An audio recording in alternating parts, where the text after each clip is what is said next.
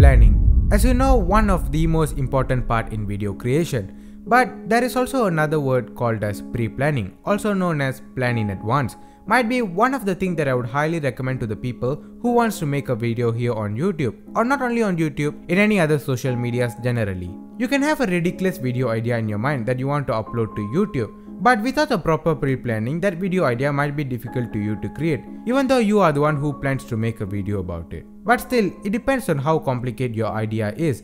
Let's say you start making a video without pre-planning. Things might be smooth for a while, but as it goes, you might stuck somewhere, maybe by things went wrong or you don't know what are you exactly heading towards. This is the main purpose of pre-planning. I would say this is a huge time saver. YouTube video. When most people watch a video here on YouTube, people think that creating a video is just very easy, but they didn't know how much work goes back into it. So now what I'm meaning by pre-planning is basically preparing a script for your videos or maybe creating a shortlist, which would be really helpful for you guys.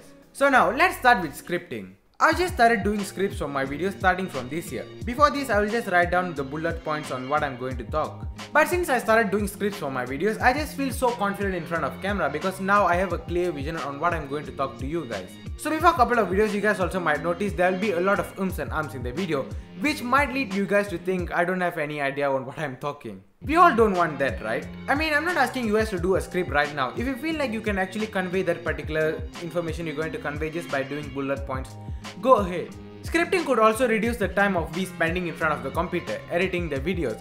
So if we never prepare a script for our videos, there will be a lot of jump cuts in our videos, which caused by the ums and ahs. Most people don't like the jump cuts, right?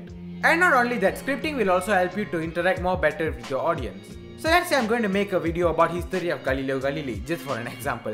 So if I want to make a video about him, I need to research first, right? I need to research where he born and what he was doing and stuff like this.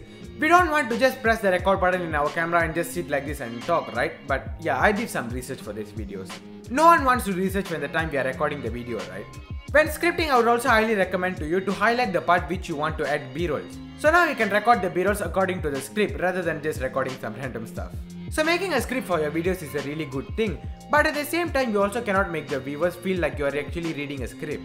So when I'm recording a video like this, I will just keep my phone in my lap and I will just read sentence by sentence and I will just convey it to the camera. But still, I would not suggest you to read everything from the script since it's going to look more robotic.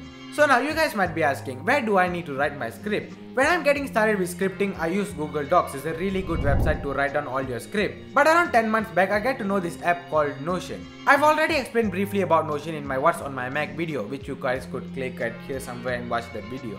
So now I'm using Notion to script my videos. Another thing that I like about Notion is that it will automatically sync with your phone. So I can also view what I have done in my computer in my phone. I mean, Google Docs could also sync with your phone, but still I feel like Notion has more features than Google Docs. But still, it all depends on what are you comfortable with. Scripting will also help you to convey your information without forgetting it. I mean, I'm not telling creating a bullet point is not effective as creating a script. It's also really good. Creating a bullet point could also help you with this kind of things. But still, it all depends on what kind of content are you making. If your content is more story driven or maybe videos like this, then scripting will be more effective than creating bullet points. Scripting will also help you to explain that particular topic more clearly since you also can do some research along the way you're scripting. So I hope after this no one of you guys would hesitate to script your videos. Lastly, after I done this script, I will read the script over and over at least for 3 times. So this entire scripting process will took me around 2 to 3 hours. It seems to be a lot, but still, I think it's totally worth it again. By this I can make sure is there anything that I want to add in the video, or maybe I can also make sure is there any spelling errors. Because you see, even though you know that particular sentence or that particular word represents this particular word, at the end of the day when you're doing videos like this, you'll be really confused. I also have this mindset where scripting just takes a lot of time and I think it's not worth it. But definitely now my perspective on scripting my videos has changed. So now let's go to the next point.